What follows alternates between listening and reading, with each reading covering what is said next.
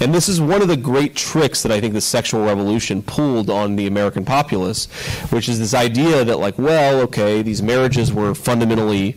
they were maybe even violent, but certainly they were unhappy. And so getting rid of them and making it easier for people to shift spouses like they change their underwear, that's going to make people happier in the long term. And maybe it worked out for the moms and dads, though I'm skeptical, but it really didn't work out for the kids of those marriages. And I think that's what all of us should be honest about, is we've run this experiment in real time, and what we have is a lot of very, very real family dysfunction that's making our kids unhappy.